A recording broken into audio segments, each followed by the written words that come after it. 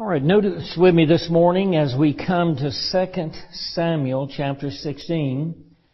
I'm going to title the message this morning, Shimei and Responding to Slander. Last week we preached out of Proverbs 6 and we titled that message, Sowing Discord.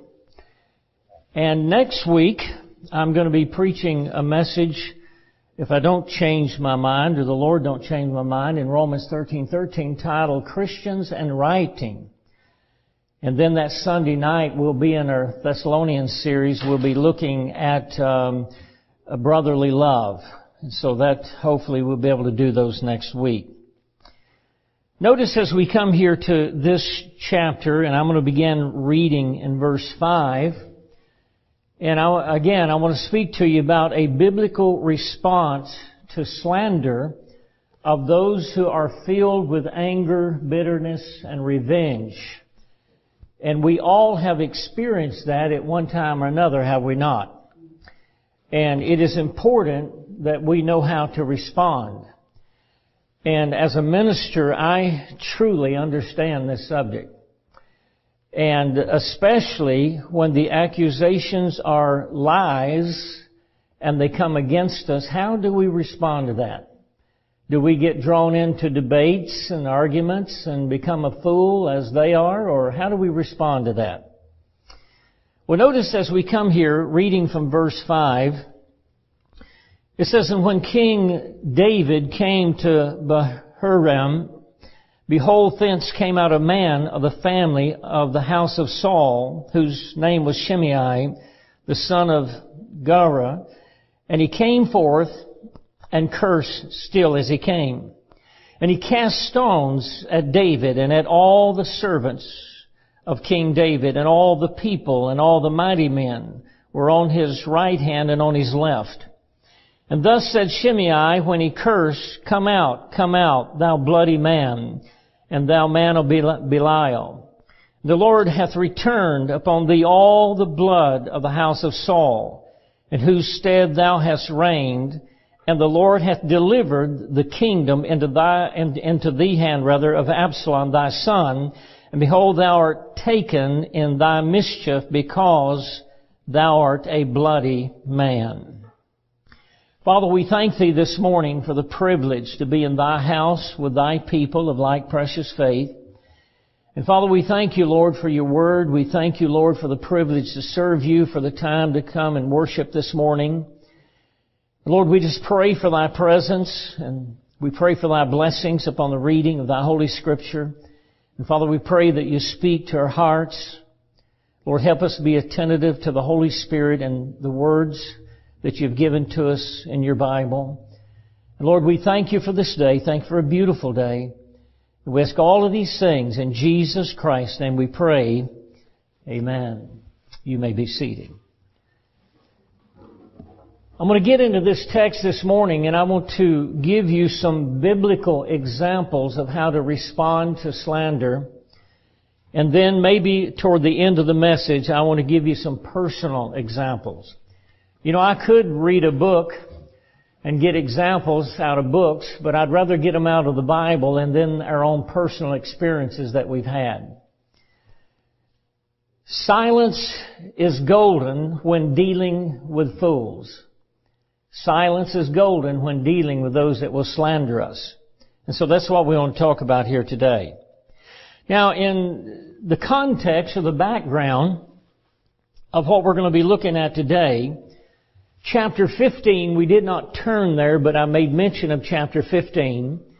We find that in chapter 15, David is fleeing from his son Absalom, a spoiled son, who took his throne by sowing discord among the citizens of the kingdom and stealing the hearts of the people and turning the people away from David. That is in chapter 15. And again, I made some comments and gave you the scriptures on that last week. Absalom was a wicked man who slandered his father, sowed discord among the citizens of the kingdom, and turned them against the king, and turned them against David, of course, the king. And so he did a very wicked thing. When we come to chapter 16, David is still on the run. As a matter of fact, notice with me in chapter 15 and in verse 30, it says, "And David went up by the ascent of Mount Olive, and wept as he went up, and had his head covered, and he went barefoot. And all the people that was with him covered every man his head, and they went up weeping as they went up." So David is on the run. And when we come into 2 Samuel 16, we see that David is still on the run with his household and some of his friends and some of his soldiers. And when we come into this chapter, as we just read in verse 5, a man by the name of Shimei, he's of the household of Saul, a relative to King Saul. And he comes out in verse 5, it says, "In the latter part he came forth and cursed still as he came." So he's a Benjamite of the household of Saul. He's following David. He's cursing David. He's throwing stones at David, as we're going to see in the text. And he's bringing false accusations and also kicking up dust. So he comes out to slander David. Now, if you want to read about Shimei's story, I'm only going to camp out here in this text. But in chapter 19, verses 16 through 23, David later forgives this man of his sins as David took his throne back. And in 1 Kings 2, verse 8 and 9, on David's deathbed, he still doubted the integrity of Shimei, and he told Solomon to deal with him. And Solomon, 3 years later, after David's death, executed him because he disobeyed command. So if you want to read about his whole story, I'm not interested in the rest of that this morning. I'm interested in the text here of his slandering of David. But you can read about his whole story in these other passages I just gave. And where Solomon executed him would be in 1 Kings 2, 36 through 37. Now let's look at our text here this morning. Notice with me as we come back here to verse 5, the latter part of verse 5. And you see my outline. We're going to first of all talk about Shimei's willful folly. Secondly, we're going to talk about Abishai's bold recommendation. And number 3, we're going to talk about David's humble response. Now we're talking about dealing with slander. We've all experienced this. I hope we've not been guilty of it ourselves, but we've all experienced it and we know what it feels like. So the first thing is Shimei's willful folly. In other words, he reviled David before his people and before his family. This man, Shimei, he was a man of bad character. And he had a wicked heart and he had a loose tongue. Now what is interesting when you come here, this man had become very bitter. And he attacked David when David was down. David was sitting on the throne, he never bothered him. It's when David was involved in his calamity and his son opposing him. His son takes the throne, turns the people away from him. And so this man, he was a very bitter man, a very angry man, and he took advantage of David's calamity and he attacks him and accuses him.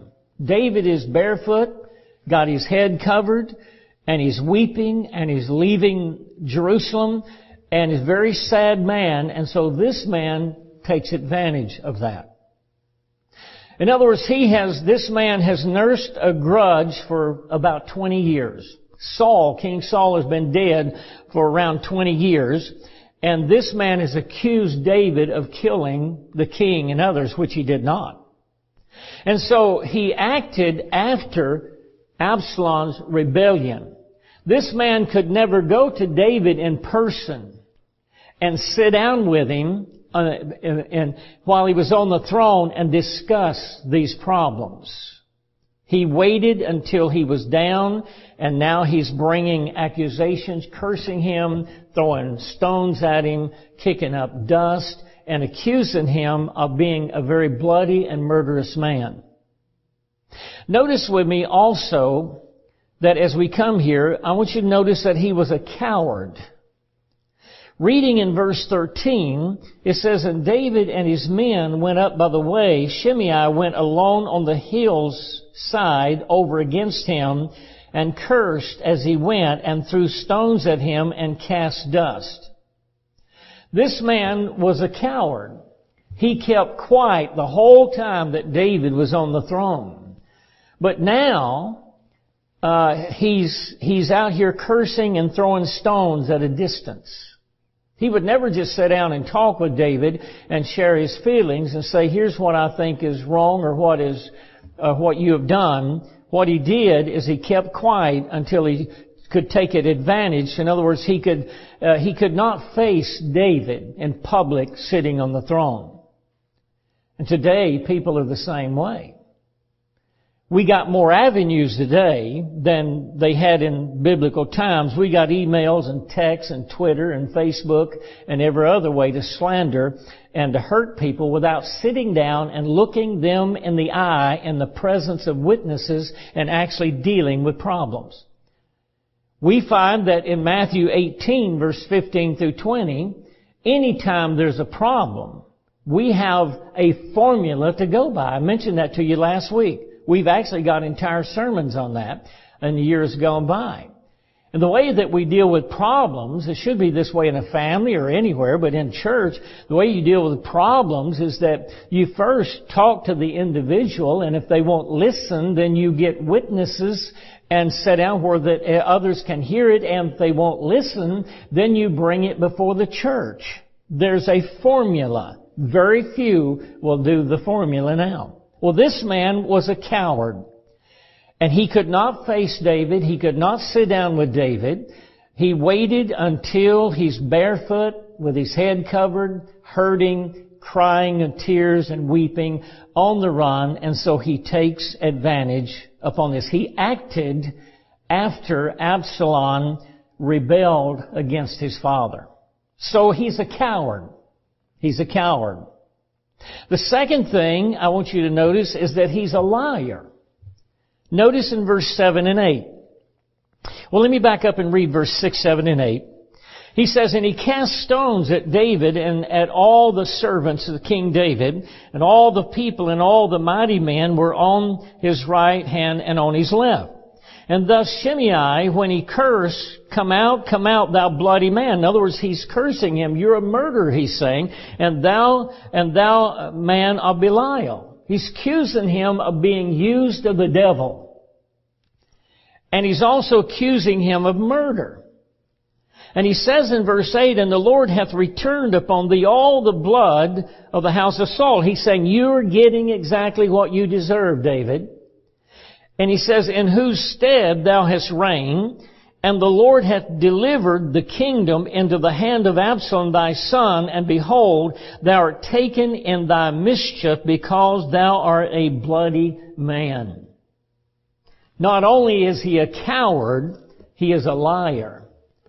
All we got to do is to read in 1 Samuel 24, 1 Samuel 26, and in 2 Samuel 4, and in 2 Samuel 9, and we can see the Bible shows clearly these charges are false.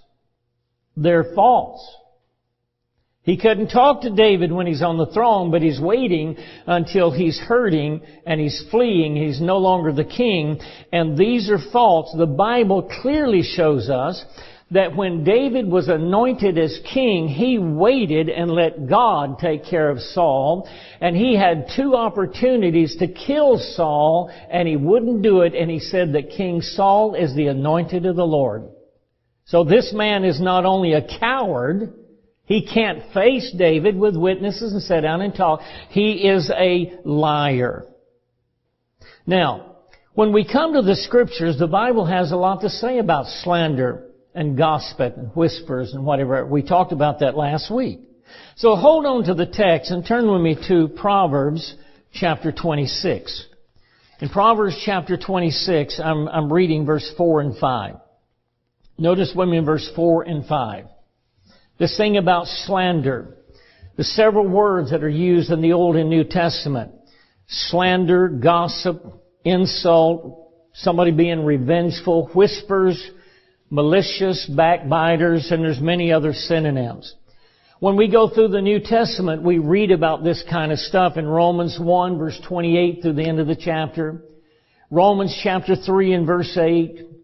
Ephesians chapter 4 in verses 31 and 32. Colossians chapter 3 and verse 8 addresses this. James 3, the entire chapter. Titus chapter 3 verses 1, 2, and 3. Galatians 5 verse 14 and 15 I read last Sunday. So the Bible has a lot to say about this. David even said himself in the book of Psalms, Psalm 31 verse 13, he said, I have heard the slander of many, and they took counsel against me. In Psalms 101 verse 5, it said, whoso privately slandereth his neighbor shall be cut off. Proverbs 21 verse 28 speaks of bearing false witness. So in our text, the man that's slandering, that's bitter and angry and can't draw David into a fight, the Bible says that he's bearing false witness. Now notice as we come here to Proverbs 26, Proverbs chapter 26, how many of you ever heard the saying, sticks and stones may break my bones, but words will never hurt me? That's a lie. It's not true. Words are sometimes worse than physical wounds. I've had circumstances where I'd rather have physical wounds. They'll heal. The words that are spoken sometimes are hard to heal. And see, people don't realize that. So that little saying is a lie. It's not true. It's not true at all. Brother Ronnie Dawson just passed Wednesday and was buried Friday. I seen him go through some horrible slander. Not too many years ago. I seen him go through things, and some of you know one of the persons that was involved in that. I seen him taken before the courts in Honduras because of slander and lies. I seen him have to spend thousands of dollars and go and drug before the courts because of lies that were being told on him from a wicked, vile reprobate. One time there's a man walked in my office here, and this has been a long time ago. It's been 25 or so years ago, I guess. Walked in my office and sat down, and he's sitting across from my desk and sitting in the chair there. And I said, what can I do for you? And it was a pastor that I knew. And he said he started slandering him. And before he could get a few minutes into conversation, I reached over and picked up the phone, because his pastor is a friend of mine. I called the pastor. Put it on speaker. And I said, brother, I have one of your church members in my office, and he's railing on you and slandering you. I said, is this so? I said, let's talk about it. What do you want me to do about this? The man got up, walked out of my office, and he just about ran out of my office, and he left. And I told this pastor about a week or so after that, I said, this man is going to hurt your church. And I said, you need to deal with this now. And he said, oh no, it's going to be okay. He left and took several members about 3 months later out of the church. Slanders.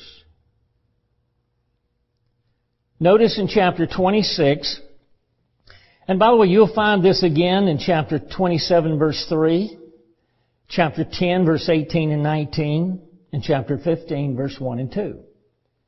But in chapter 26, it says in verse 4 and 5, it says here, I think we read this last week, he said, answer not a fool according to his folly, lest thou also be like unto him. Answer a fool according to his folly, lest he be wise in his own conceit. There's a time to never answer a fool. Then there's some times to shut a fool's mouth.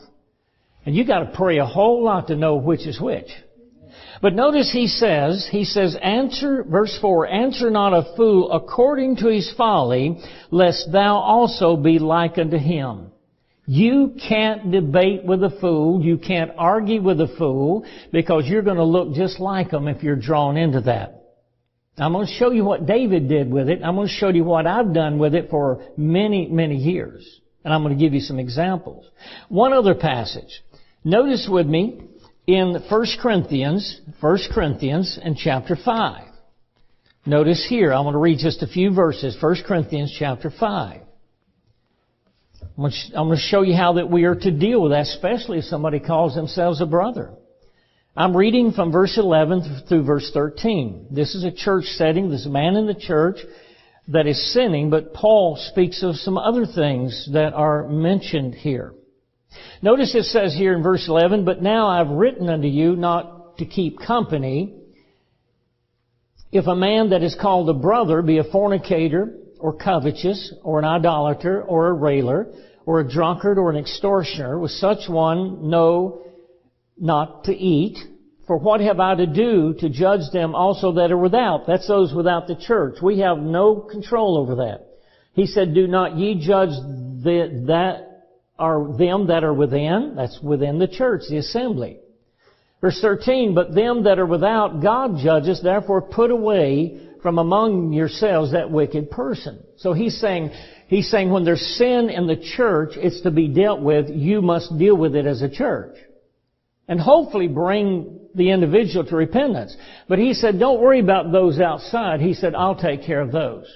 So he gives us a responsibility.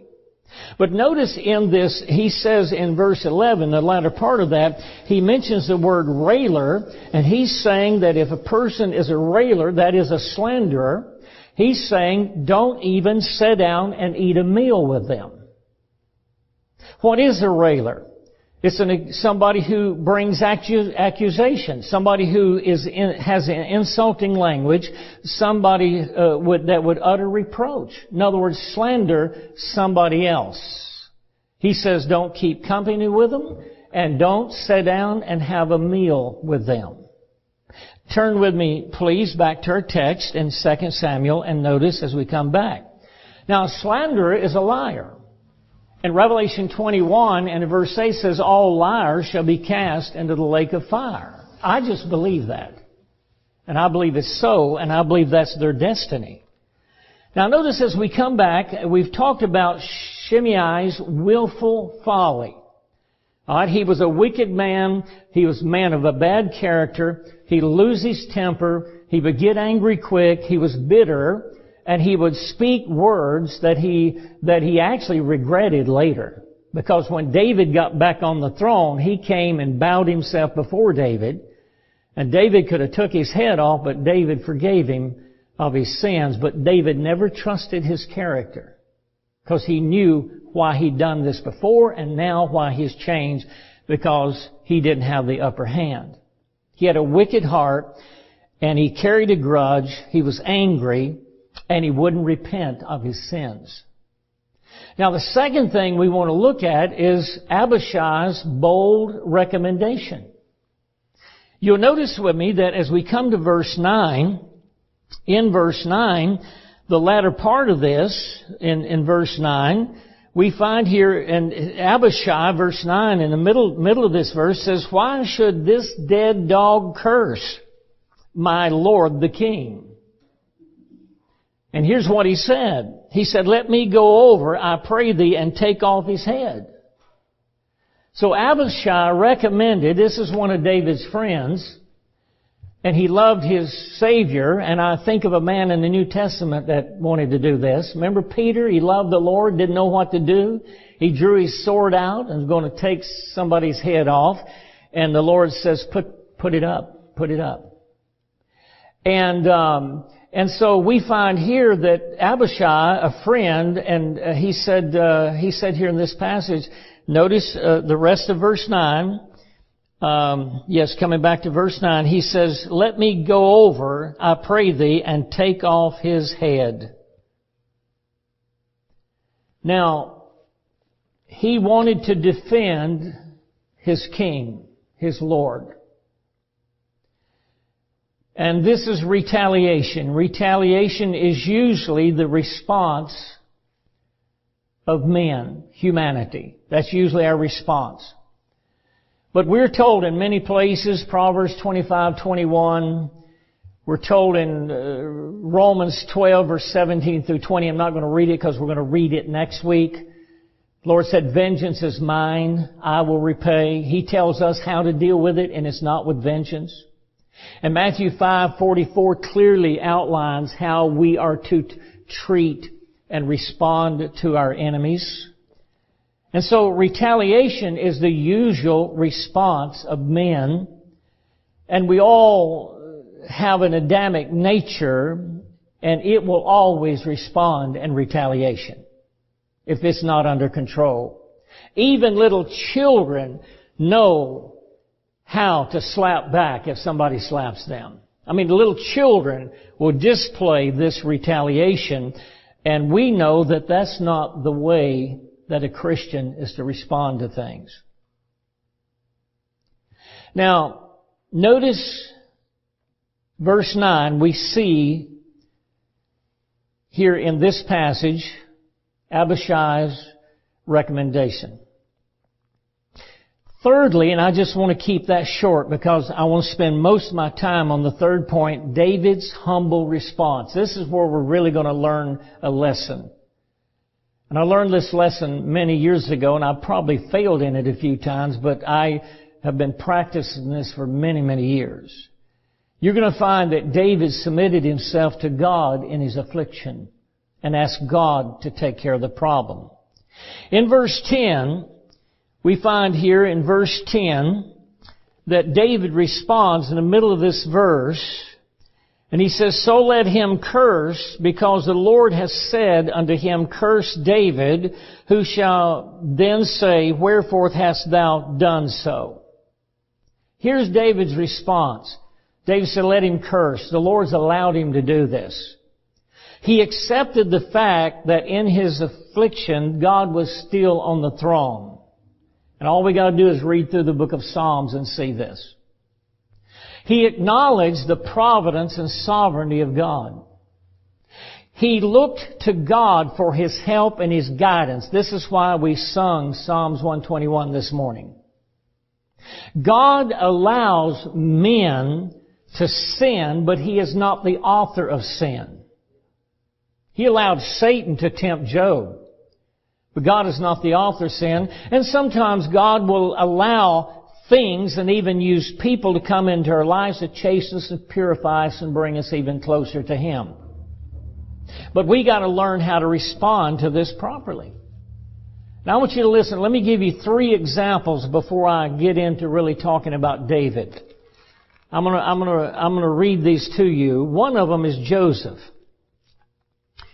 In Genesis chapter 45, verses 5 through 8, you remember the story of Joseph's brethren, don't you? How that they hated him. Some of them wanted to kill him. They put him in a pit and they sold him into slavery and then went back and lied to their father. Well, when time has come that Joseph ends up meeting his brethren, he says in chapter 45, verses 5 through 8, he said, now therefore be not grieved nor angry with yourselves that you sold me thither, for God sent me before you to preserve life. For these 2 years have the famine been in the land, and yet there are 5 years, in which there shall neither be earing nor harvest. Verse 7, God sent me before you to preserve you of posterity in the earth and to save your lives by a great deliverance. Now, think about this. How do you do this? You can only do this by the grace of God and by the Holy Spirit. Joseph had come to a place and he realized that God was using him to save an entire family and really an entire nation from which the Messiah would come. And he even says more. In chapter 50, here's what he says. Here's some of the last words we have. In verse 18, this is when all of them had come into Egypt now to live. In verse 18, 19 and 20 says, and his brethren also went and fell down before his face, and they said, behold, we be thy servants. And Joseph said unto them, Fear not, for I am in the place of God. But as for you, you thought evil against me, but God meant it unto good, to bring to pass, as it is this day, to save much people alive. Joseph not only saved his family, which turned out to be a nation, but he saved the Egyptians' lives as well from famine, 7 years of famine. So Joseph just believed in the sovereignty and providence of God, and he may not have liked being in the pit and whatever, but he did not retaliate. He let God take care of the circumstances. And David did the same thing. We also have in the New Testament, in Acts 2, verse 23 and 24, that God allowed men to crucify the Lord Jesus. He didn't make them do it or command them to do it. He allowed them. And through that, God saved humanity. And then there's another example. This will be the third one, and then we'll get back to our text. And that is Job. I doubt if many people read the book of Job unless they're having some trouble. You probably just don't read it on a regular basis. But you know all that happened to Job. Losing family, losing all of his money and assets and wealth and his children and whatever. But here's what he said in Job chapter 1, verse 20, 21, and 22. Then Job arose and rent his mantle, shaved his head, and fell down upon the ground and worshipped, and said, Naked came I of my mother's womb, and naked shall I return thither. And the Lord gave, and the Lord hath taken away. Blessed be the name of the Lord. And in this Job sinned not, nor charged God foolishly. Now, you and I read the book of Job, and we know that God provoked Satan. And God said to Satan, I've got a man on this earth that will not deny me. And Satan challenged him on that. And so we read the book, and we kind of know what was happening. Job didn't know that.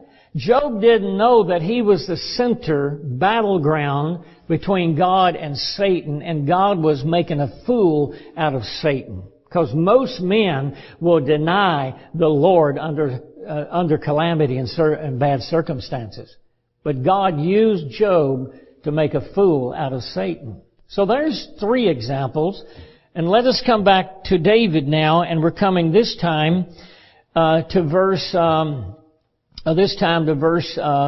11. Notice with me in verse 11. And here's what David also said. Not only did he say, let this man curse, let him do, God's allowing him to do this. But he also said in verse 11, And David said to Abishai and to his servants, Behold, my son, which came forth of my bowels, seeketh my life, that's Absalom. How much more now may this Benjamite do? Let him alone, and let him curse, for the Lord hath bidden him. So God had allowed Absalom to do what he did. Of course, his life ended. God allowed Shimei to do what he did, and his life ended a few years after this. So what do we see here in this passage? David is admitting in verse 11, he said, we all need the chastening of the Lord at times. And you remember what happened with David and after he sinned and the prophecy that Nathan gave to him in chapter 12. And so David knew that he deserved much more punishment than anything like this. And he alluded here to Absalom. In other words, the circumstance there. So David's on the run because of Absalom, and there's some prophecy given on that. But David also is dealing with Shimei, and he says, the Lord has allowed this, and the Lord said, and David is basically saying, hey, I deserve much worse. But notice what he said. He says here in verses 12, And it may be that the Lord will look on mine affliction, and that the Lord will quit me good for his cursing this day. So in this verse, he's looking to God's goodness and mercy. Verse 13, And David and his men went by the way, and Shimei went alone on the hillside over against him, and cursed as he went, and threw stones at him, and cast dust. Now notice, verse 14, And the king and all the people that went with him came weary and refreshed themselves there. What do we get out of this? If we come back to verse 9 and 10, we see here that David looked to God for His goodness and mercy and believed that God would make note of his sufferings and that God would reward him. And again, we see the faith of David in all the Psalms that he wrote. But we see here that David did not respond back in reference to his enemy. He kept silent. Now I want you to think about this. David kept silent. He submitted to God, and he did not return the slander. He did not debate it, because you can't debate or argue with a fool. Now there's some men you can sit down and discuss things with. And if it don't get fixed, you bring it before witnesses. If it don't get fixed, you bring it before the church. That's the biblical way to do things. But somebody like Shimei, and you cannot do that. So David gave him the silent treatment. And by the way, that runs some people crazy. They'll even get madder, and they'll expose themselves even more. So David just went silent. That's the reason I said silent is golden sometimes when dealing with fools. Because if you get into the debate, you're going to be a fool yourself if you're not careful. Let's consider now the rest of the time the New Testament. Turn with me to 1 Peter in chapter 2, and notice here. In 1 Peter in chapter 2.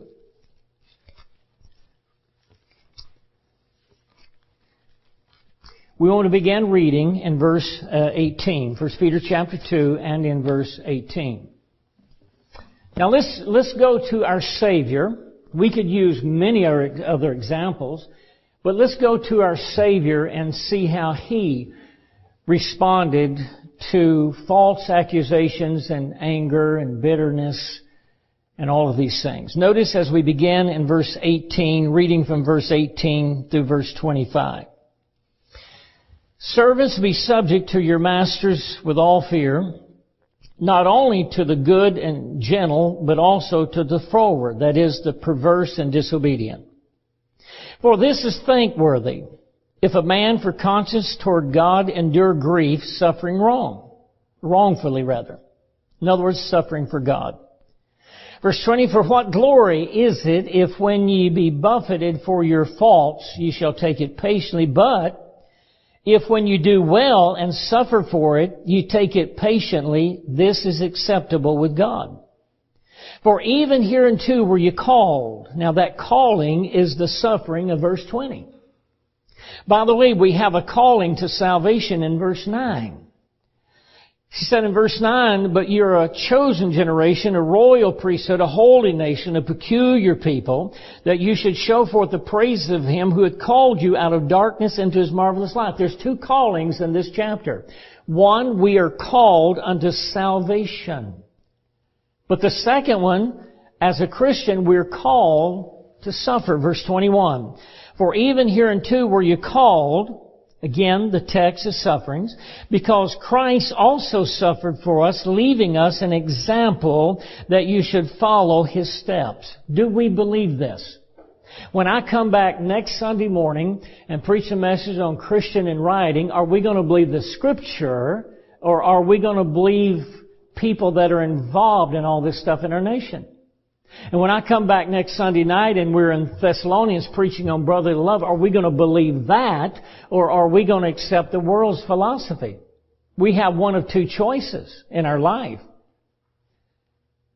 And I've spoken about 10 people this week and last week that's called me about the circumstances of our nation. And I said, I'm going to tell you what I'm going to do. I'm going to follow the Lord Jesus Christ. I'm going to walk in His steps as closely as I can, because that's the biblical way and the right way. It's the way of peace. So in verse 21, Jesus Christ, not politicians, Jesus Christ is our example, and He says, follow in His steps, who suffered at the hands of others. Do you realize that Jesus Christ, that He was not only suffered, but that He was called a blasphemer. Jesus Christ, they accused Him of having a devil and being used of the devil.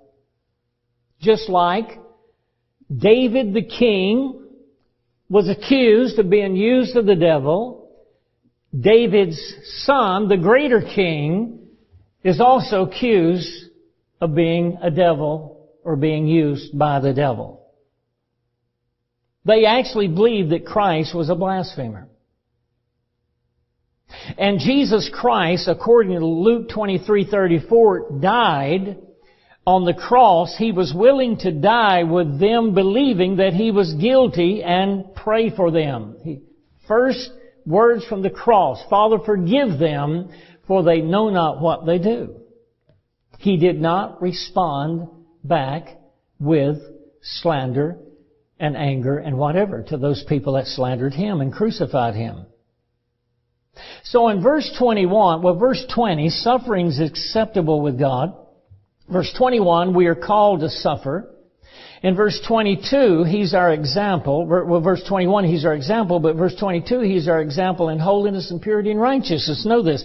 He says in verse 22, He says, who did no sin, neither was guile. There's another word. Neither was guile found in His mouth. So the Lord never ever responded back in the way that men responded to Him.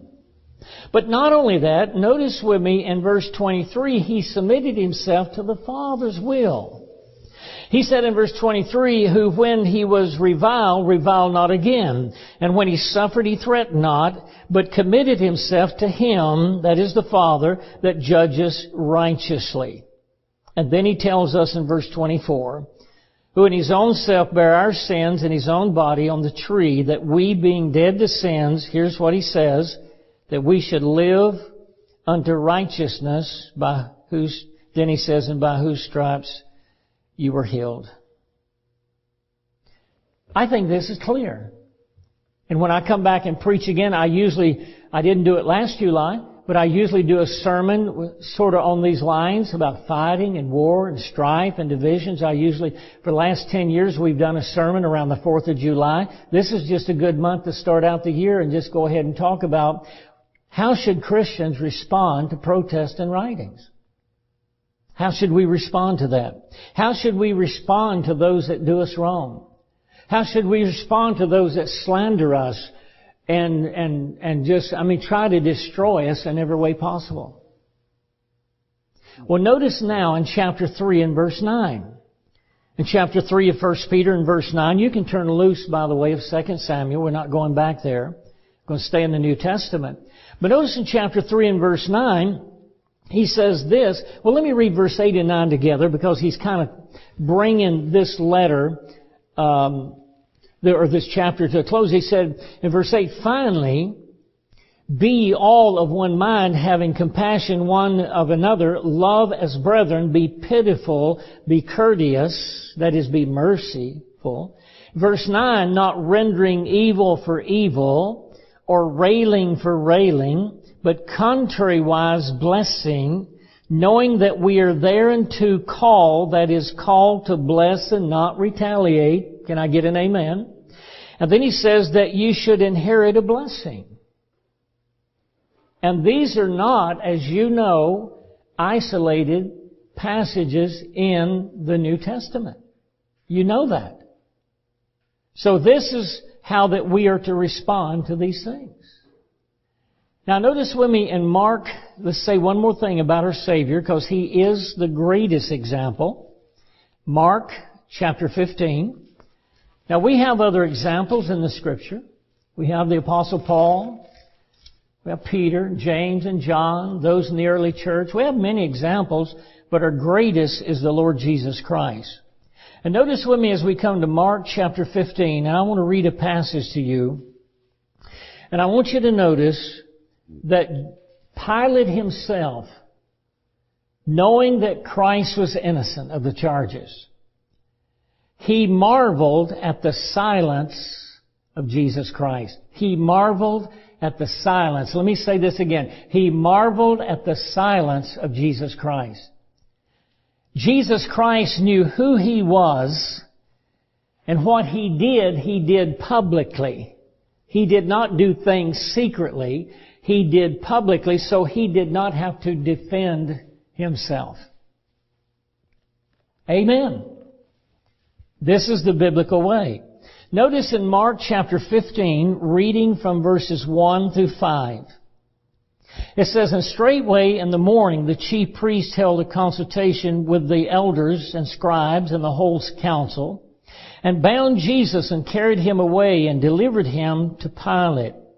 And Pilate asked Him, Art thou the King of the Jews? And He answering said unto him, Thou sayest it. And the chief priests accused Him of many things. But," what's the next three words? "He answered nothing.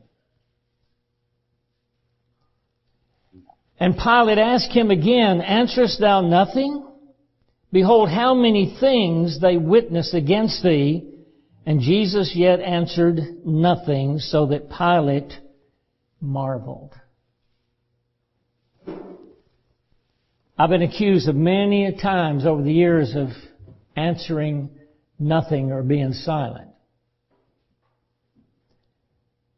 And people don't know what to do with it because they want to debate and argue. But never do anything the proper way. Never bring it through the proper formula that God has laid out in the church and among brethren and among Christians. Turn with me to James chapter 1. Now, I give you some biblical examples. What about a few personal examples?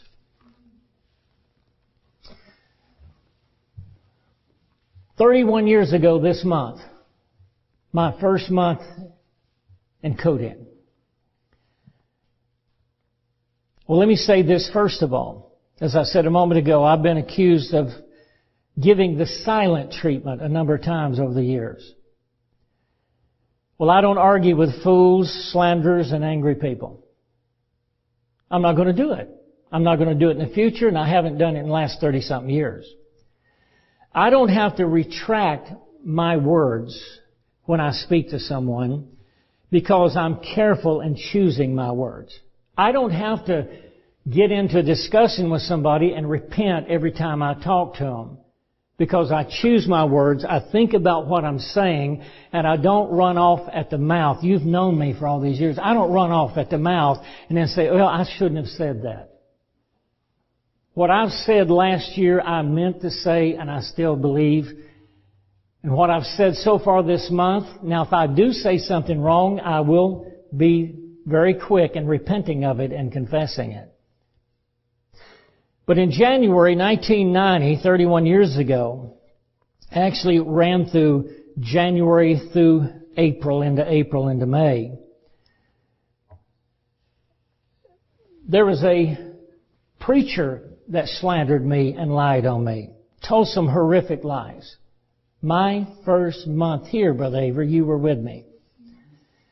He got angry because of articles that I laid out on the table. And got angry over some of the articles. And he actually hired somebody to run me out of town. 3 men came in on me with guns. To literally run me out of town. I kept trying to defend myself between January and February and that year in March. I kept trying to defend myself. I tried to get people to say, let's sit down together and talk about this. No, the slanderers wouldn't do that. Even the preacher. And so one day, I left. I was very perplexed. I went to Dauphin Island. It's the first time and the only time I've ever walked all the way to the West End. What is that, that island, 14 miles? I took all day. I walked, I prayed, I cried, and carried my Bible. Probably still got stains from tears on the Bible. And I walked and prayed, and I went to the end. That's the only time I've ever walked to the end of the west end of the island from the east end. And along that route, the Lord taught me something. And He brought passages like John 19 and Mark 15, the one I just read, where the Lord, He knew who he was. He knew what he was doing. He knew why he was here. He knew all that he said and done was in public. It was not in private. I said, that's it. The Lord never tried to defend himself. And from that day to now, 31 years, I have accepted, I actually had done it before, but not as much as I have since then. I quit trying to defend myself.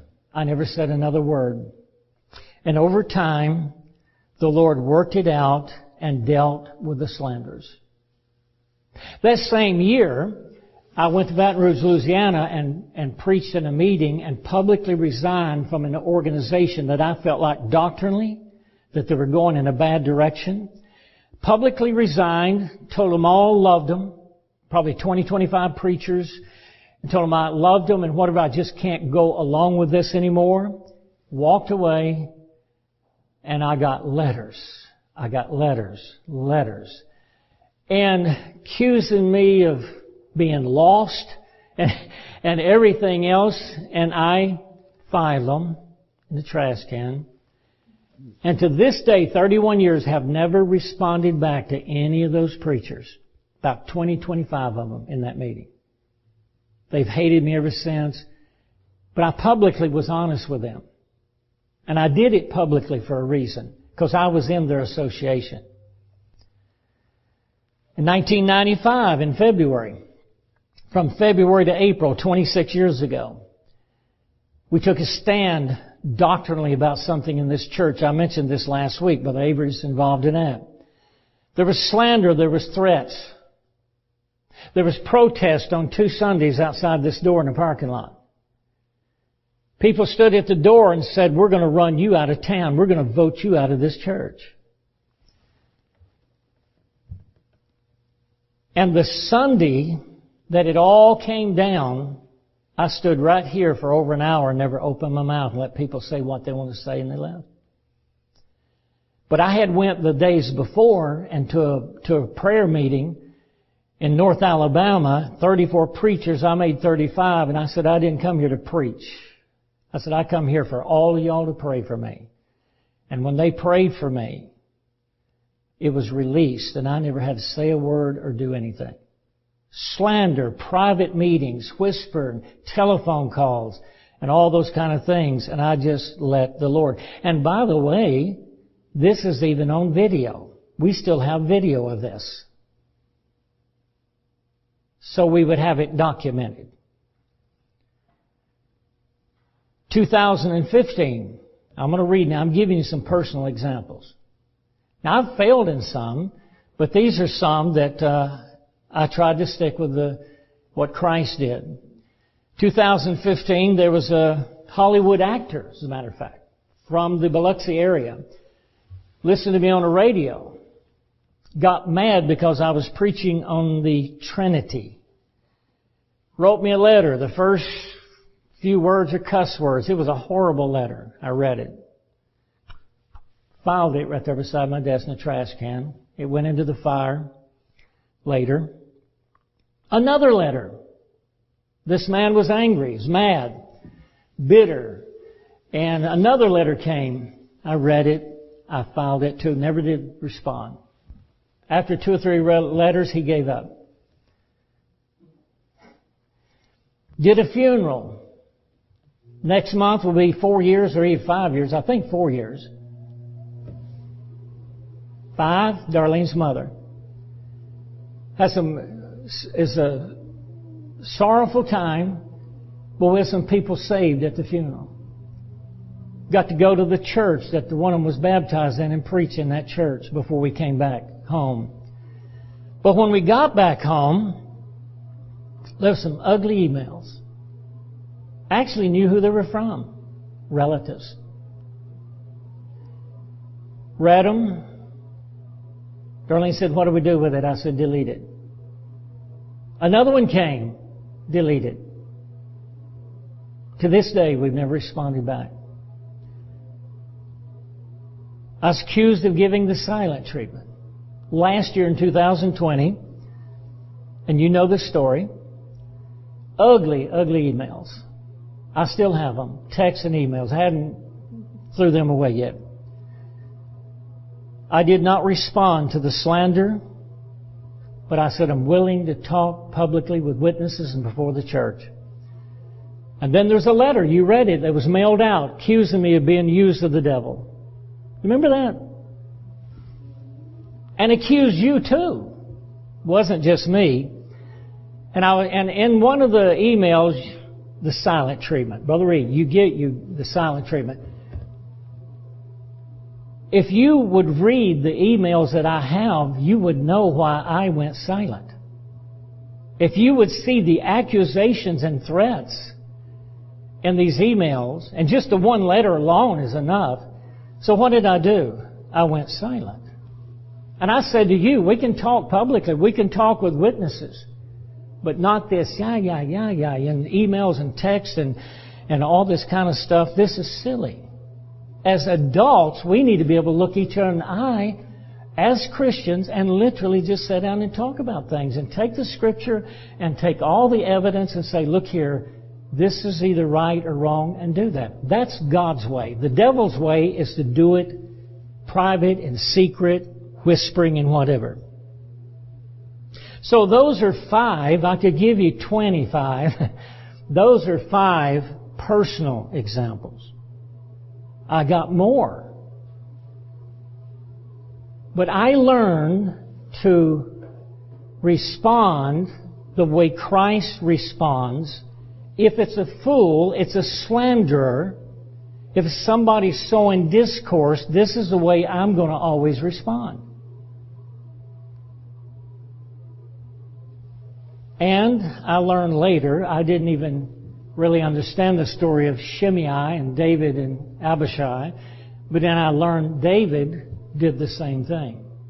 This is the biblical way if you can't reason with somebody, or they will not publicly talk about things as Christians.